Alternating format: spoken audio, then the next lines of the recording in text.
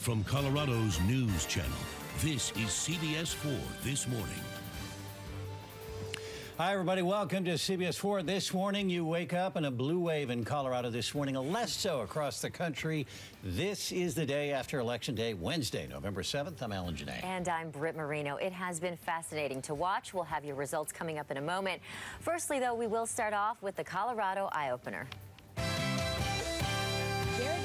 Is the next governor of Colorado. And I pledge to serve all Coloradans, no matter your party, no matter where you live, no matter your race, or no matter your gender. We are all in this together. It was a huge night for Democrats, no question. But here in Colorado, there are still signs that this is a purple state. More than 2.3 million Coloradans voted in the midterm elections. We have some historic wins. Some races are still too close to call. A man from Frederick, charged with killing his pregnant wife and 2 children, did reach a plea deal with prosecutors. Christopher Watts pled guilty to 5 counts of first-degree murder, unlawful termination of a pregnancy, and tampering with a deceased human body. Opening day in the high country at both Keystone and Breckenridge. 4.5 feet of new snow in the last week, and there's a lot of smiles here in the high country. Yesterday, nearly 4,000 8th graders gathered at the National Western Complex for a career fair. 90 companies, 15 colleges, and 30 high schools were there to meet with the Denver Public Schools students. There's more opportunity. I get to know more, learn more about what I want to be and what I want to be in my future. He was all dressed up. That's a sharp young man right there. Professional, intelligent. I like him. Our future leaders, everybody. We had record turnout for a midterm election this year as Coloradans wanted to be heard. More than 2.3 million Coloradans voted. Also, Colorado has the #1 voter registration in the nation. Many people proud about that, and we have some historic wins and some races that are still a little bit close to call this morning. Well, you saw the outcome of the governor's race. The attorney general's race between Democrat Phil Weiser and Republican George Brockler is still unsettled. Weiser has claimed victory, but Brockler has not conceded yet. And there you see the latest results this morning. 50% of the vote to Democrat Weiser, 47% to Republican George Brockler. It is close. We'll continue to stay on top of that one, and we'll also cover some of the bigger races and issues results in just a few minutes. We have all those results, if you're interested, at our website, cbsdenver.com. Yeah, you can see them at the bottom of the screen there. Let's take a live look right now at Keystone. Opening day there. We're going to check in with our Matt Kroschel, who is in the mountains in a little bit. Already, I already see a board out there. I'm sure people are maybe getting in line at this hour. Breckenridge and Eldora are also opening for skiers and boarders this morning. Yeah, Ashton, that's what you do. You don't go to Disney World. You go skiing. You go skiing.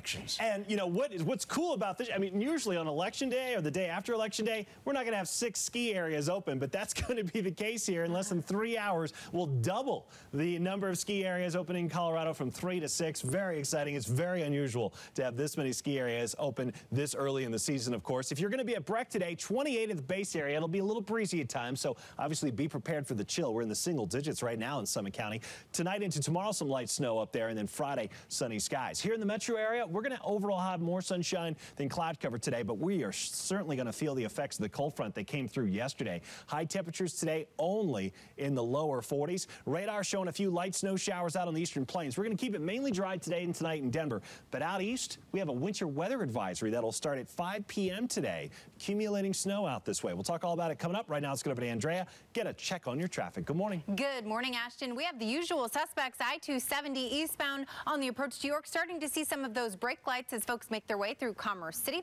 As we zoom out and take a wider look at the Metro map, we had an earlier stall reported I-25 southbound on the approach to Colfax. And as we zoom into the downtown area, we do have a crash reported. This is at 27th and Arapahoe. I'll have your drive times coming up in just a few minutes. All right, Andrea, let's look at the governor's race. Colorado voters have elected America's first openly gay governor. Democrat Jared Polis has beaten Republican Walker Stapleton. There you see the results this morning, 52%, 45%.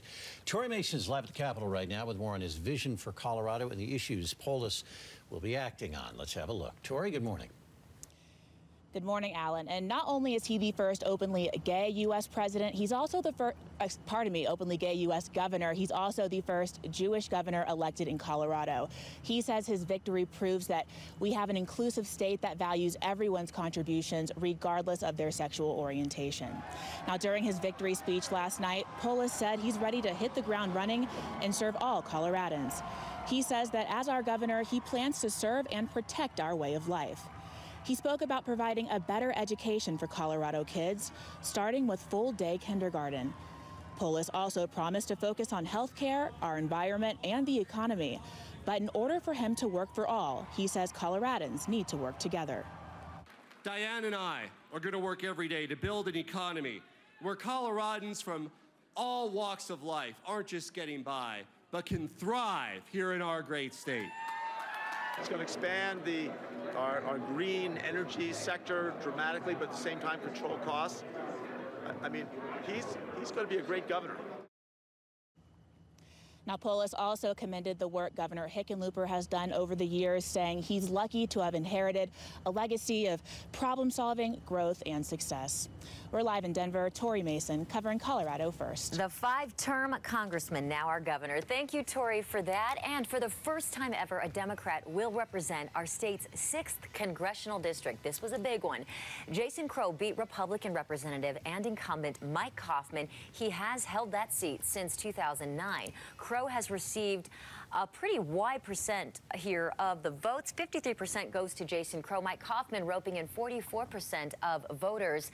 And Crow is a first-time candidate. So this one was really fascinating to watch. And we have our Mackenzie O'Keefe here in the studio to talk more about really a historic win for him in Colorado. It was, Britt. You know, we were at his watch party just last night, which all of his supporters erupted into cheers when the poll showed Crow's victory. It did mark a very historic day in Colorado politics. Election day led to a historic night in Colorado.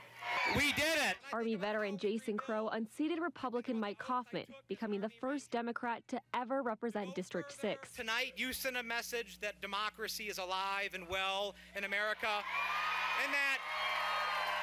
and that you will not be silenced. In his first ever run for office, Crow ended his months of campaigning victorious. He thanked the thousands of supporters who helped him reach this moment, along with his wife and young kids. Crow also made sure to thank his opponent. Mike Kaufman and his supporters are not our enemies. This is politics, not war, and I will never stop trying to find common ground where I can. I wish him all the best going forward. Yet Crow says current leadership in Congress has been corrupt for far too long. He's ready to fight for Colorado on issues like immigration, health care, and gun reform, and his supporters couldn't be happier. I think it's going to make Colorado safer. I think Jason is serious about common sense gun legislation, and he's willing to put himself out there. Crow says his campaign rekindled the spirit of Colorado, and he's ready to get to work to bring change. When I think about how we rebuild, I think about the oath I took as an Army Ranger. To go further, run faster, and fight harder than any other. To shoulder more than my share of the task, and to leave no one behind, and to never, ever embarrass my country. That's the attitude that built this country, and that's what I'm going to bring to Washington. Now, Crow said he spent months meeting with people, so he's ready to take all of the feedback and what he's learned from Coloradans and what they want straight to Washington. Alan and Brett. All right. I think Josephine and Peter, his kids there, up a little after bedtime there last night. You know, you can Cute tell as could be. They have that glaze in their eyes, though. You know, it's time for bed. All the kids of politicians who have to stay up so late on election night. Skiers and snowboarders. Here's a picture for you. You can start heading up to Eldora today. Oh, wow. Look at all the snow. So Breckenridge and Keystone are also opening today. And we have our Mountain Newsroom reporter, Matt Kroschel, in Keystone for us this morning, all decked out. Matt, you're pulling off the hat, let me say. Well, it's survival out here. It's survival. Hey, you might think, oh my gosh, there's no one lined up here to be on first chair, but that's not the case. You see, they have their boards all lined up here where you can't see behind this railing, holding their positions so they can stay warm in their cars. So that's kind of what the situation is here currently at the bottom of the mountain. I'm not standing out here talking to myself and the birds, but we did catch up with the guy that was first in line this year. He was also first in line at Wolf Creek Pass, Arapahoe Basin, and Loveland. He might be one of the craziest people in Colorado, but he says he loves it. You sleep in your car. Why? A, why not? B, I can say all year long that I was on the first chair with my friends, so you're always going to be behind us. But it's a great start of the season. You know, we're here, we're ready, we're going to get that snow. We live here to play, not to work.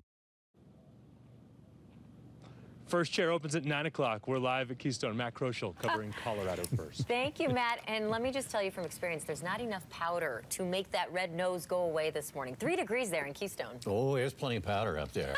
There's plenty of powder, Different Ashton. powder. There is plenty of powder. You can just face plant and cover that up. That's right. And it doesn't matter how cold it is. So long as there's no crazy wind, bring on the cold. That's what I say. And there really won't be that much wind in the high country. In fact, there should be mostly sunny skies. So despite how cold it will be up there, remember the sunscreen. You'll need it for opening day at Breck or Keystone or Eldora. 30 degrees right now in Denver as we look over toward Elitch Gardens. Notice we have a little bit of cloud cover on top of us. As we go up the hill to Lookout Mountain and look down toward Denver, we can see those clouds just hovering over the city. I always love this camera view from Lookout whenever we have this situation. Sun will be up at 6:34, so we've got about another 20 minutes or so. 30 degrees right now in Denver, 28 in Broomfield, 26 in Lakewood. It is chilly outside. When you step outside, you'll notice it is different than it has been in the morning. For the last several mornings, we've been above freezing.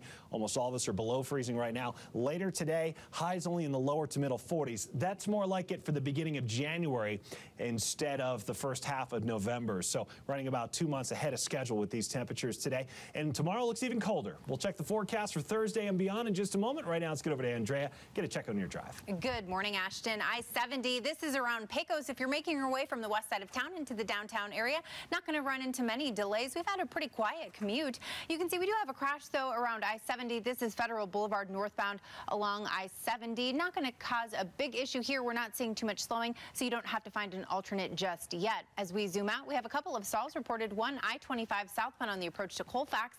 And as we zoom into the metro area, you can see we have a crash in downtown. This is at 27th and Arapahoe. I'll have your drive times coming up in just a few minutes. Andrea, thank you very much. And coming up this morning, it was an historic night for women in this election. Also coming up, meet our Wednesday's child.